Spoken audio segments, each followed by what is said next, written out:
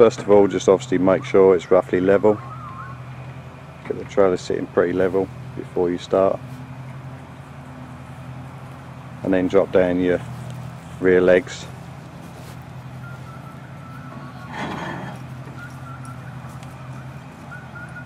Once you drop down the leg, if you just wind the jockey wheel a couple of turns just to stabilise the whole trailer, you can start unzipping the cover and go around and undo all the velcro first and then start unzipping the cover. Once the cover's undone, you can just sort of fold it into thirds and then maybe roll it into thirds again and put that away for storage.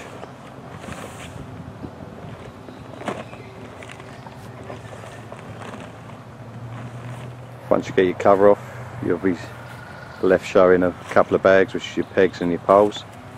And just get those off and put them to one side for now.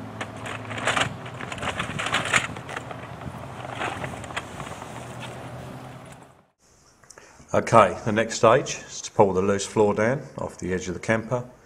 Just pull it down like we're doing now onto the actual floor. And then the next stage from there is to actually grab the two loose independent poles that are sitting on top of the trailer. As you grab hold of the poles, you'll feel two of them are actually loose. They're not connected directly to the trailer. Just grab those and loosen them off, give them a bit of a pull and walk away, and they should come up fairly easy, straightforward like that. You'll notice the actual rear window is left open. The reason for that is to allow the air to actually get into the trailer. As we're giving it a pull out, just makes it a little bit easier to get up. And then next, just unzip the door and then you can get inside and start spreading the poles out.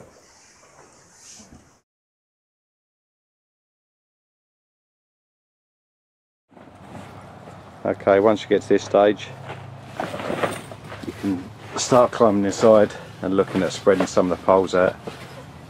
These two poles towards the end, they sit in these two pockets here.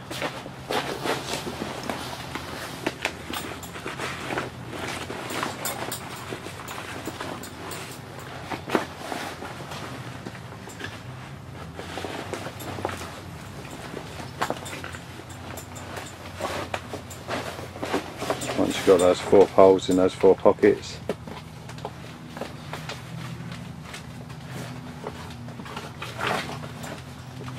then you can look at start raising your poles. You don't need to raise them too much at this point. If you can just start raising them a little bit just to get the rough shape, then you can come back and tweak those a little bit later.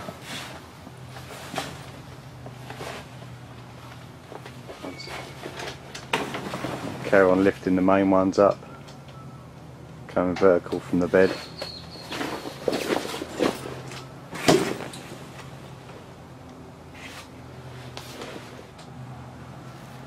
this stage you can start looking at pegging your floor down. If you just get this first part of the floor near the trailer, just hold that down sort of square with the trailer and peg that corner down.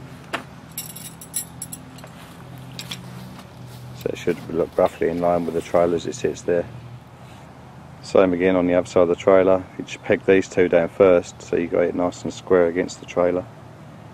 And then once you peg this side down, then you can stretch the floor out away from the actual trailer. Just a tip to help the tent from actually falling back away from you. Might be worth sticking one guide rope out just to support that tent while you finish setting it up.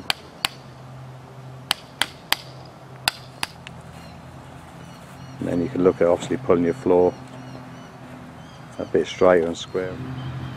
When you're pegging the floor down as you pull it away from the trailer, just look down the trailer and look like it's just to see if it's actually roughly in line with the trailer, so it looks sort of square away from the trailer.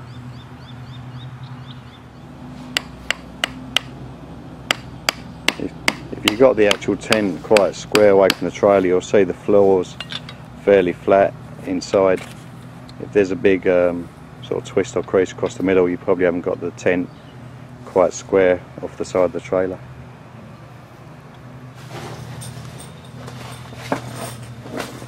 It was pointed out by a customer of ours after setting these up that he said it's best to close the door when you actually start spreading your poles inside, because the door's actually in the middle. He said you find leaving it open and start spreading the poles, it stretches the canvas too much because the big hole with the door open, then you can't shut the door. So if you just shut that door before you actually spread a few of these poles out, and obviously now we've got it roughly set up with the floor spread out a bit, we can spread our poles up a little bit more just to get the correct shape. Just push that back in the pocket like that, that's where it should be, and then just zip it back up. That's part of the roof that goes, the poles that go for the roof to make up the tropical roof system.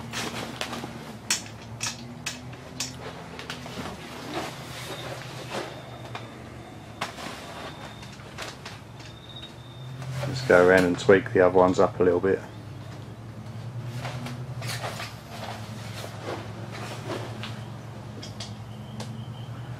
Sometimes you don't want to go too hard with these, sometimes it just puts everything out of shape a little bit if you go too hard with everything.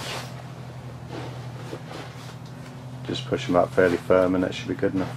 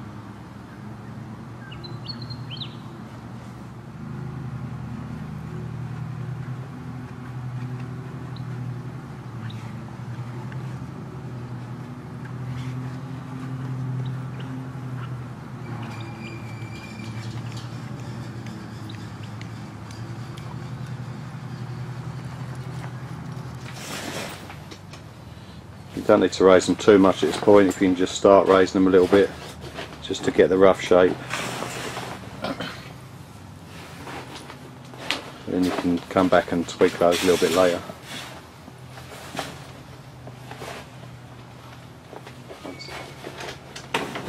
Carry on lifting the main ones up, coming vertical from the bed.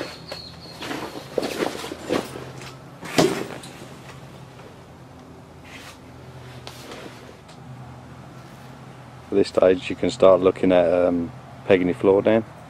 If you just get this first part of the floor near the trailer, just hold that down sort of square with the trailer and peg that corner down. So it should look roughly in line with the trailer as it sits there. Same again on the other side of the trailer, you just peg these two down first so you got it nice and square against the trailer. And then once you peg this side down, then you can stretch the floor out away from the actual trailer. Just a tip to help the tent from actually falling back away from you. Might be worth sticking one guide rope out just to support that tent while you finish setting it up.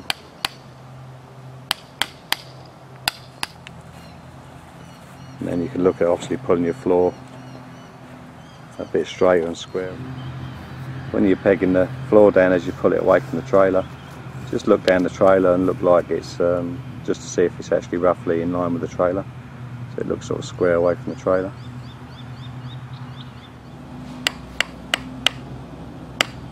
If you've got the actual tent quite square away from the trailer, you'll see the floor's fairly flat inside. If there's a big sort of twist or crease across the middle, you probably haven't got the tent quite square off the side of the trailer.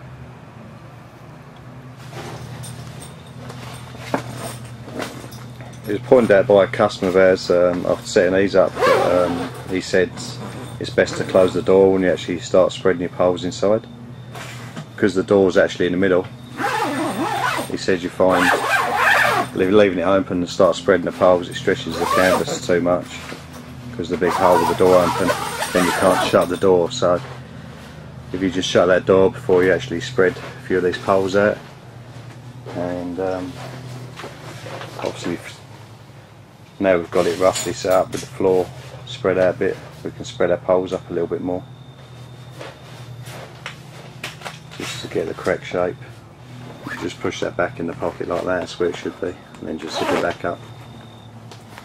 That's part of the roof that goes, the poles that go for the roof to make up the tropical roof system.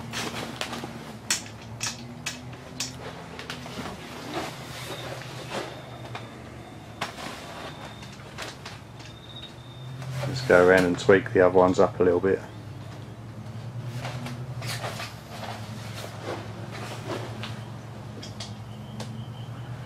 Sometimes you don't want to go too hard with these, sometimes it just puts everything out of shape a little bit if you go too hard with everything. Just push them up fairly firm and that should be good enough.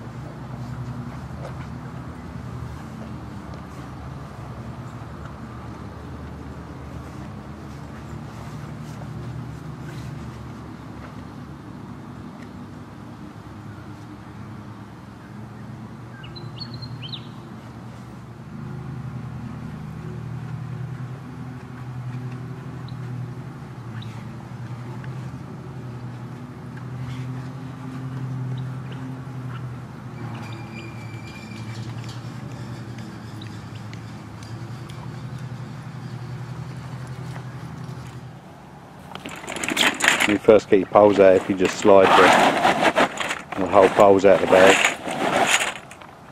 you need to find yourself two short little poles that have got a white C-clip on one end and just a black foot on the other.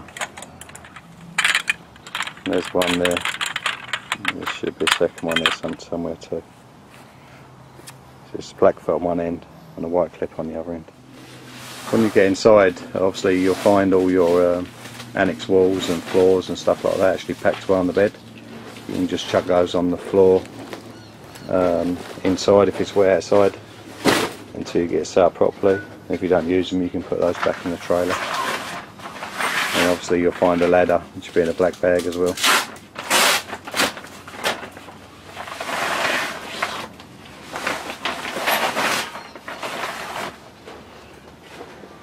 Get your ladder out, and that just rests against the bed base, just through those two little holes in the cover there. And that just rests on the floor there, on the extra layer of flooring.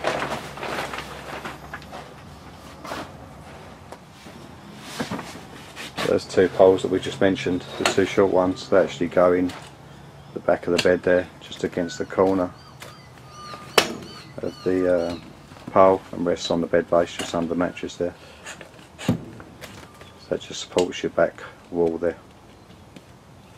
You can put two of those in, one in each corner. And once those both are in place, this obviously gives support to your annex poles when they come off there and start going outside. You'll find that there'll be a privacy screen that's laying flat across your bed. That just zips up each side, like you can see Daniel's doing here.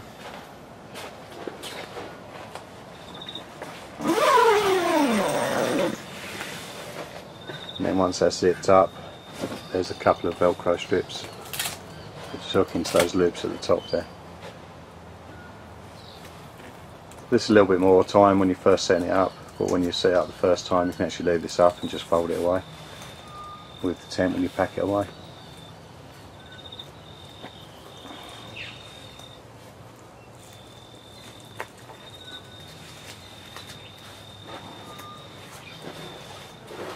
And once you put that privacy screen up, you can unzip it and fold it up, so you leave yourself an opening to climb in bed